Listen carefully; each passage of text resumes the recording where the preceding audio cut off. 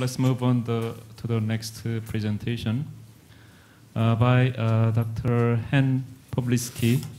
Popilski, sorry, yes. And from Gurion University of Israel. Okay, she has the same title. Hello, thank you for the opportunity to speak here. I will talk to you about penetration enhancers for treatment of solid tumors. So, in order for an anti-cancer drug to be effective, it must successfully reach the tumor, distribute, and in some cases, enter the tumor cells. As you can see, the solid tumor has a complex morphology. Cancer cells are embedded within the dense stroma, which contains different kinds of cells. We can see immune system cells like lymphocytes and macrophages, and extracellular matrix. As we move towards the core of the tumor, further from the blood vessels, the cells are exposed to hypoxia, increased acidity, and higher interstitial fluid pressure. The drug distribution in the tumor is heterogeneous, and following systemic administration, only areas in proximity to the blood vessels are exposed to therapeutic concentrations. Over the years, drug delivery systems have been developed to target the chemotherapeutic drug towards the tumor. Unfortunately, the targeting efficiency remains very low. The accumulation of the drug in the tumor is low, and the intratumoral disposition and distribution are inefficient. The result is limited clinical effectiveness and limited safety profile. Intratumoral administration can be used to deliver the drug directly to the intended site of action, the solid tumor, and limit the toxicity to other tissues. Here we have two examples of intratumoral anti-cancer implants. The first one is Gliadel for treatment of brain cancer. It is administered directly to the site of the tumor during surgery. And the second example right here is an implantable, injectable polymeric implant that is composed of polysebaceic and resinoleic ester that gradually releases the drug inside the tumor. You see here the control groups that don't contain the chemotherapeutic drugs, and here are the treatment groups where the drug is released inside the tumor. The objective of our study was to investigate the effect of penetration enhancers and promoter drugs on the efficiency of paclitaxel-loaded intratumoral injectable drug delivery systems. Our implantable formulation was composed of the biodegradable pasty polymer I mentioned earlier and paclitaxel as a chemotherapeutic agent. Initially, we tested several suspected penetration enhancers and promoter drugs: losartan that reduces the stromal collagen, nicotinamide that lowers the arterial blood pressure and interstitial fluid pressure, collagenase that lowers the microvascular pressure and interstitial fluid pressure, azone and oleic acid, which are commonly used topical penetration enhancers, and dexamethasone. Usually, dexamethasone is administered in the treatment of solid tumors to alleviate the symptoms caused by chemotherapy, such as emesis and nausea. But recently, some papers shown that pre-treatment with dexamethasone can increase the accumulation and effect of several anti-cancer agents. We used orthotrophic breast cancer model based on the injection of 41 luciferase-expressing cancer cells to bulb C female mice. When the tumors reached the volume of approximately 50 cubic millimeters, we injected the treatments intratumorally.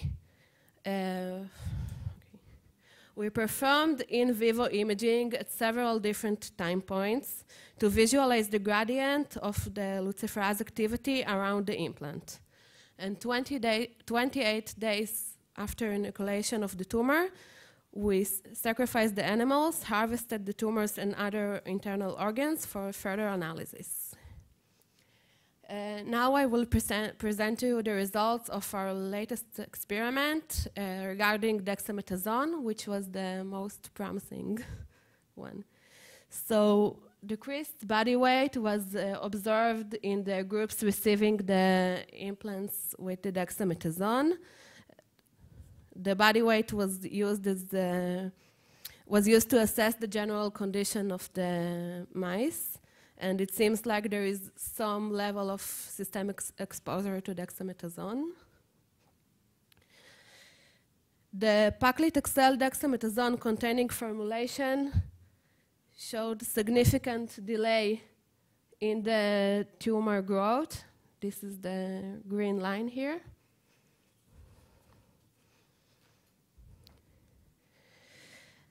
It also demonstrated slightly lower tumor mass. Here.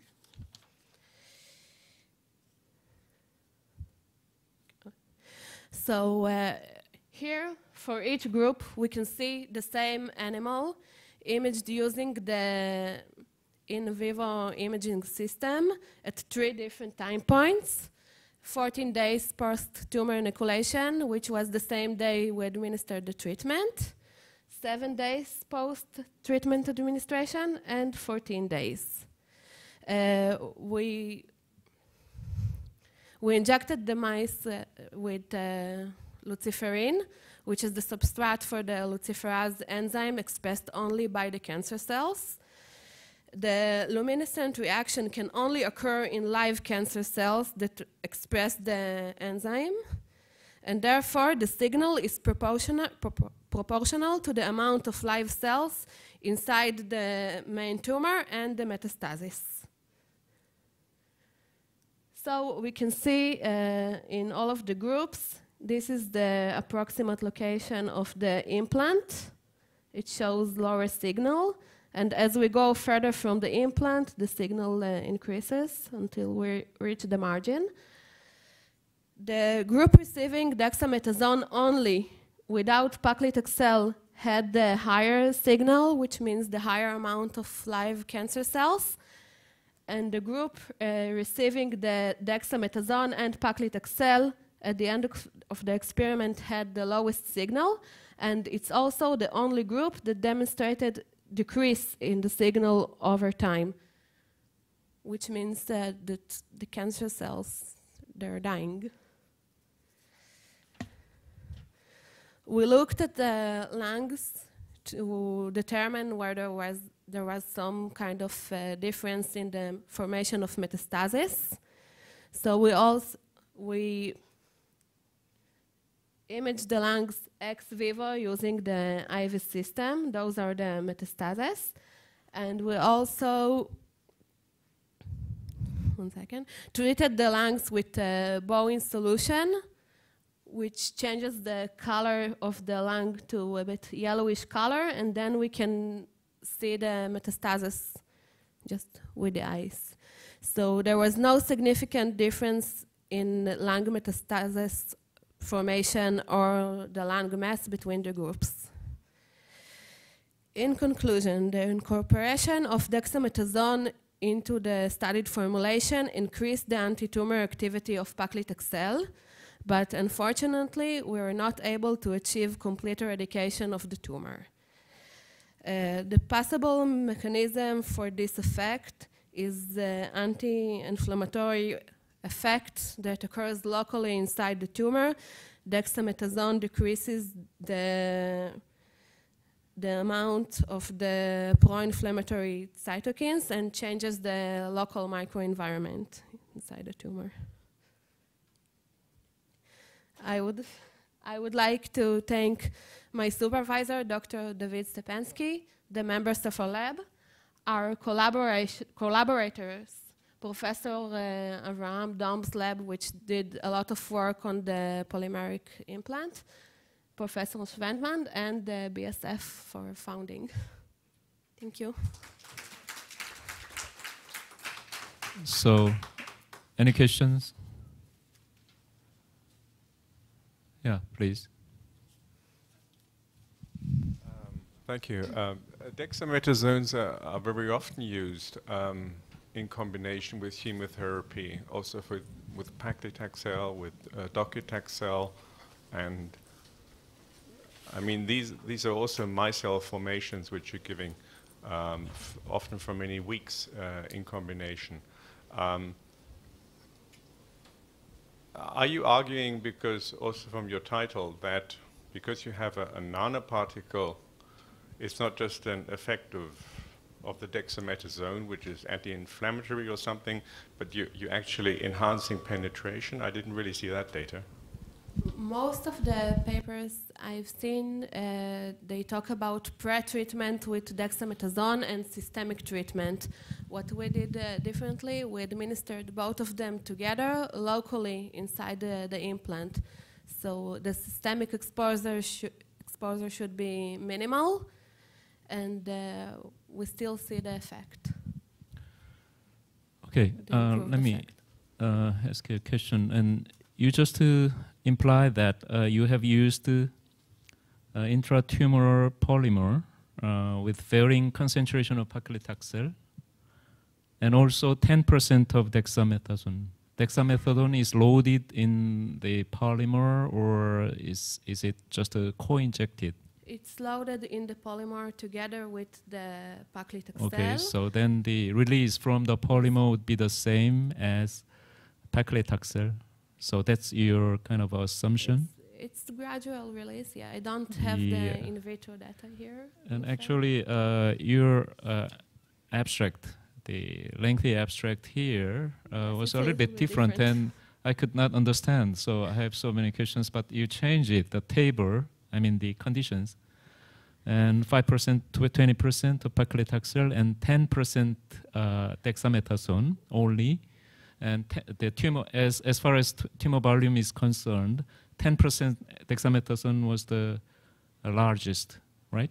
But here we had in the polymeric formulation we have 5% of paclitaxel. We had another formulation of 20%. Yes. And the combined formulation was 5% paclitaxel, 10% dexamethasone. And you have also used the polymer loaded only with the dexamethasone, yes, 10%. As a control group. And as a control group. And here the control group. Here, this figure was it's a different experiment. Just we wanted to use the latest results. We also had dose response experiment with different concentrations of dexamethasone, lower concentrations, but they were not as effective. Surely. So I don't have it here. Is there any other question? Yeah. So, thank you. Thank you. Thank you.